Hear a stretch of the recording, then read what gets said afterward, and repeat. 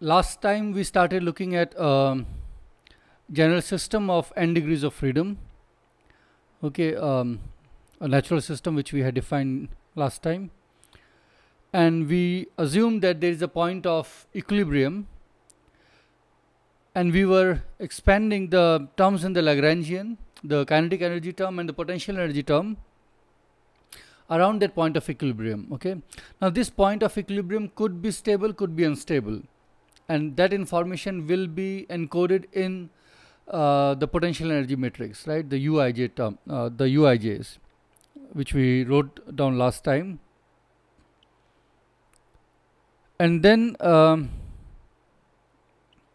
we did some truncation in the Lagrangian. So we approximated, we did a Taylor expansion around the origin where we had chosen the point of equilibrium. Okay, and then we truncated the series in such a manner that the equations of motion that you get are linear, and that was left as an exercise to be done by the viewer, which maybe I can do once, maybe in the next lecture. And then we wrote down Lagrangian with under that approximation. So let me write down by summarizing what we did, and then we proceed from there. So we are looking at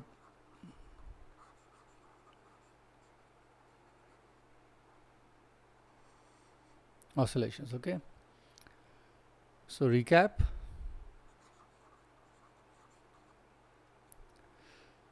First, we are looking at a system of n degrees of freedom.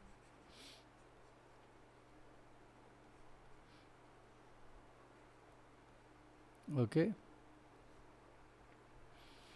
and then we assume that there is a point of equilibrium of the system,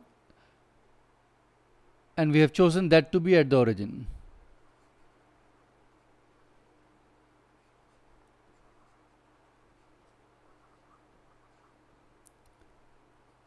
Okay, we also put the potential energy to be 0 there. That's the choice we made. So U at 0, by this 0 I mean all the coordinates take value 0, has been chosen to be 0.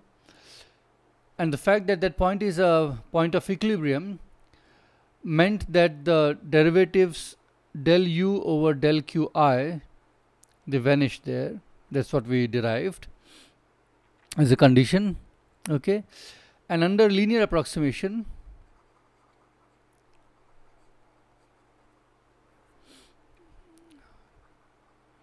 for the equations of motion, I believe that you have already done that exercise. We wrote down that the Lagrangian becomes the following.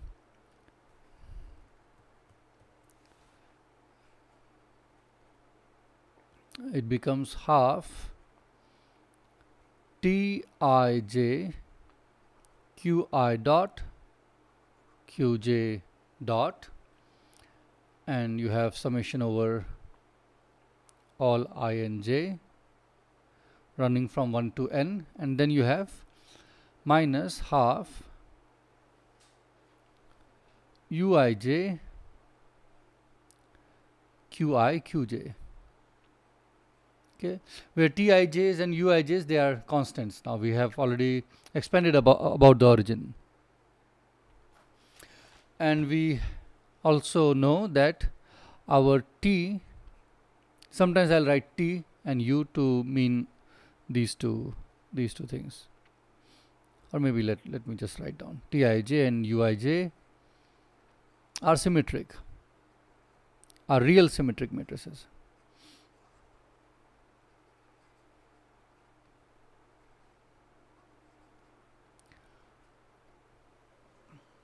Okay, that's good. Now also recall that I did not make any assumption about this Uij. Remember, this was appearing as a second order term in Qi's, right? The first term was U of 0 and the second term involved del u over del qi, this one, which went to 0, and this was the first non-zero term. Okay, so depending on what these coefficients are doing, what values they take, the point could be a stable equilibrium, unstable equilibrium, or whatever. Okay, so that information is coded in here.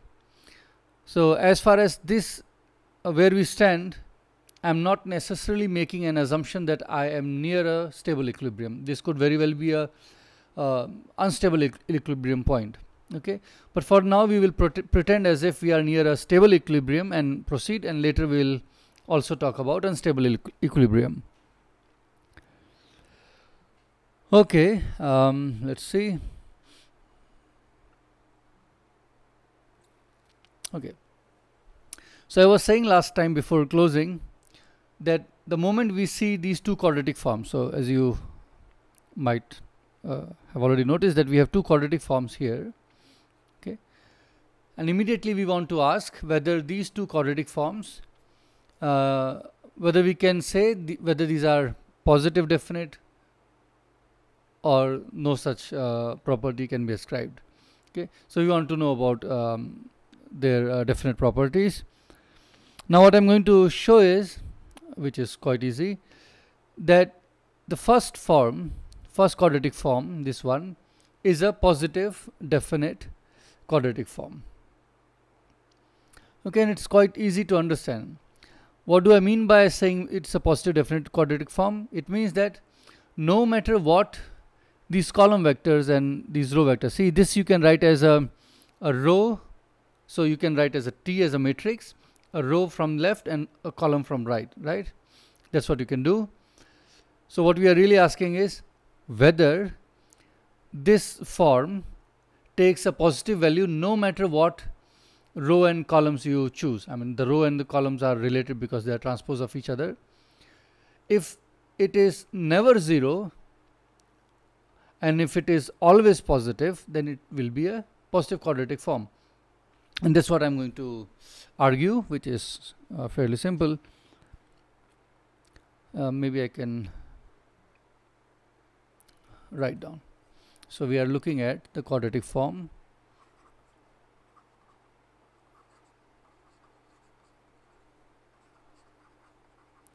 Q Tij Qi dot Qj dot. That's what we are talking about. And you have a summation over I and j. Okay. Now remember how you arrived at this term. This gives you the, I mean, this was the kinetic term in the Lagrangian to begin with, and you have done some approximation, and this is what you have. Now if this represents kinetic energy, then if these velocities are not 0, okay, if your system is really, if your coordinates are really moving, they have some velocity, then the kinetic energy has to be positive, right? No matter what those velocities are, because it's a kinetic energy. Remember, kinetic energy is this. It's a sum of all these positive numbers, and that has what has that, and this is what has become this. Okay, so no matter what Qi dots you take, this is always going to give a positive value. So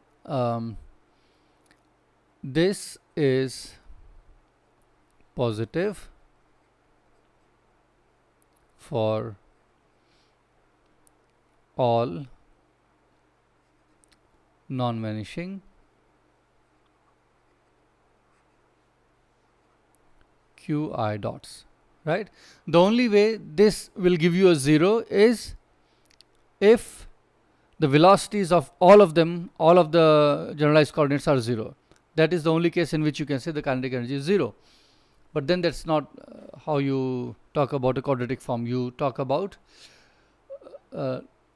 non-zero vectors. Okay, so whenever your vector Qi dot is non-zero, this will be positive. So I have argued that this quadratic form is positive definite. And this is very, very nice, because the moment I can say this is positive definite, I go back to what we were talking about, simultaneous diagonalization of two quadratic forms, okay, and see that I will be able to not only put this in diagonal form with unit coefficients, but also simultaneously diagonalize the quadratic form corresponding to the potential term. Okay, so by this I mean I can simultaneously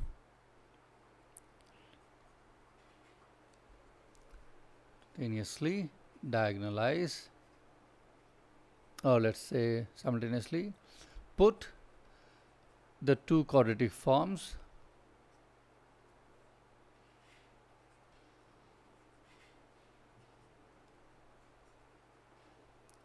as sum of squares.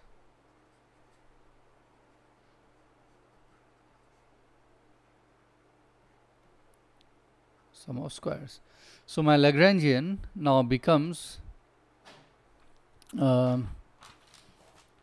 following. Okay, so my Lagrangian becomes the following.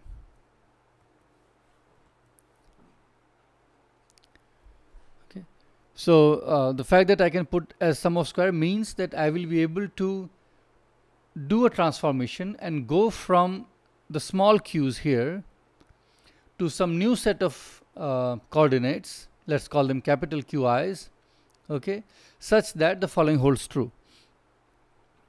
So sum of squares, so first one will be with unit coefficients. I'll put half anyway outside, that I can retain, there's no problem. So I'm saying this piece is being put as sum of quadratic squares with unit coefficients. Now there is no j because these are squares. Qi dot square 1 2 and your n degrees of freedom minus half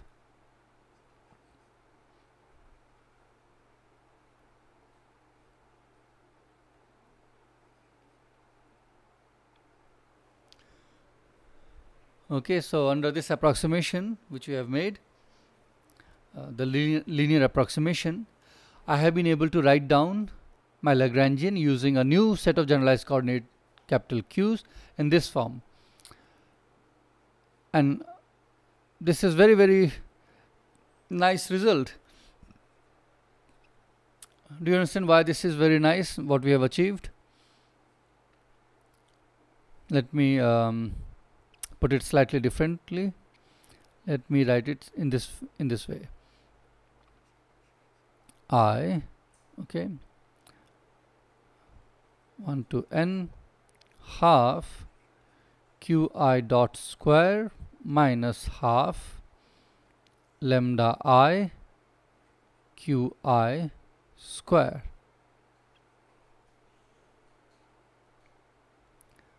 Do you appreciate why this is so nice? You see, what it means is that my system, upon choosing this new set of generalized coordinates, appears as a collection of one-dimensional systems which are not interacting with each other. Let me write it down. This means we have cast our system now this is not a nice sentence. Let's say upon choosing Qi's as our new generalized coordinates,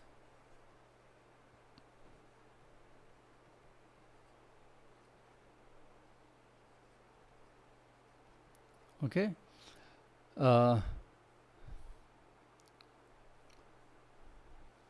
The system has become a set of n one-dimensional non-interacting systems. Has become a set of n non-interacting one-dimensional systems.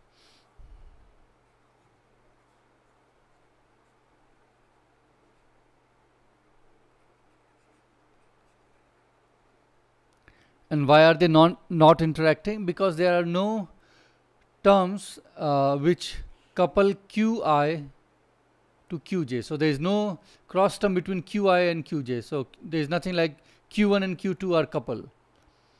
So when you are writing down the equations of motion for Qi, it will not get any contribution which will have a Q j appearing in it. So let's say you are writing for Q1. From this Euler, you write down the Euler-Lagrange equations. Let's say for Q1, that will not involve Q2. So meaning no matter what Q2 is doing, Q1 does what it has to do. Okay, so they are really independent of each other, and that's what I mean by saying that these are n non-interacting one-dimensional systems. So actually, this is very, very nice because one-dimensional systems are easy to understand. Okay, and this is what I have achieved.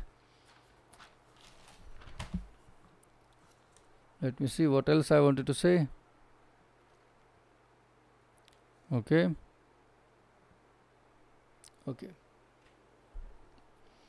Now our task is to first identify what kind of system, this one-dimensional system, these are.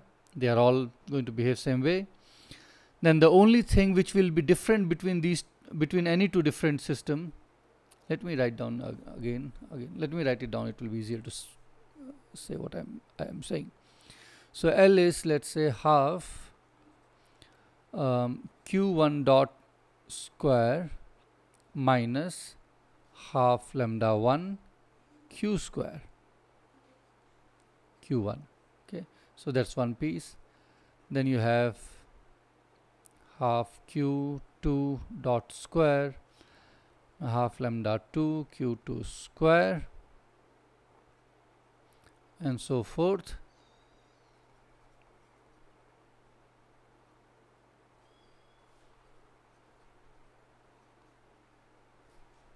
Okay, that's what our Lagrangian is. So if I know about this system,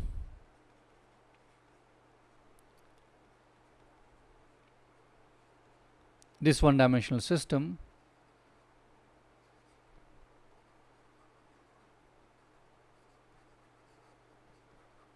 let me call this L1,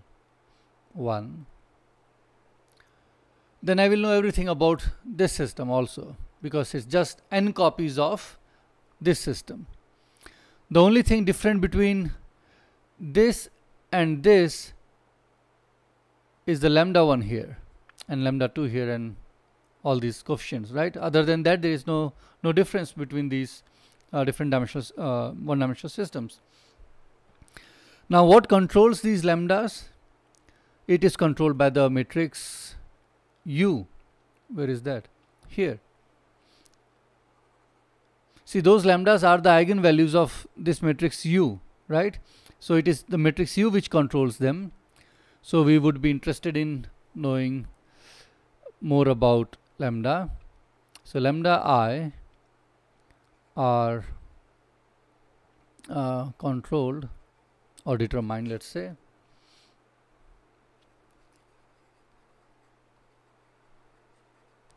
by the matrix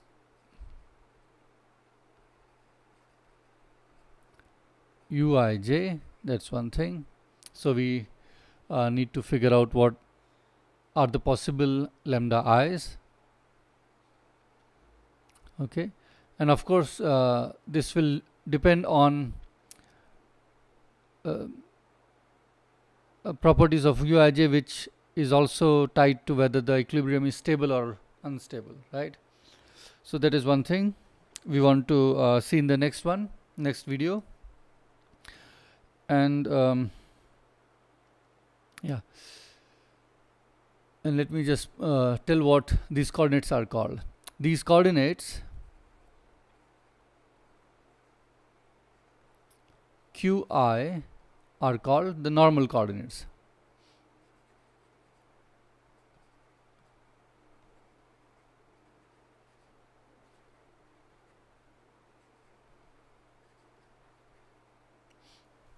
Okay, that's good. Now let's say you are given two different systems, and you choose some coordinates, some normal coordinates, which I have just now mentioned here, and put the Lagrangians of both these two systems in this form, in this manner. Okay. Now if you do so, what will be different between these two systems? It will be just the lambda i's, right? So it is just the matrix U which is going to differentiate between this system, between one and between and the other one. Okay, so we need to know a little more about these lambdas. That's what we will do next time, and I hope you already know, but anyway I will do it next time, that this is the Lagrangian of a simple harmonic oscillator if lambda is positive. Okay, I believe I have derived this or talked about this earlier, but in case not, I will do it in the next video. Okay, so as far as if lambdas are positive, then this system has become a set of n non-interacting one-dimensional simple harmonic oscillators. Okay, which is a very nice result. Okay, so we'll continue next time with more details, but you can already start imagining the following. Let's say I can choose to set my system in motion in such a way that not all the normal coordinates are moving. So not all of them start moving, only some of them, or let's say only one of them starts moving, right? And all other coordinates remain stay put, they don't move. Okay, and this way you can isolate the motion of one of these oscillators. Okay, meaning you can excite, let me use the word excite, you can choose to excite one of the oscillators and keeping all other oscillators silent, they don't move. Okay, they don't oscillate. So this you can do. Okay, we'll talk about these things in more detail in the next video. See you then.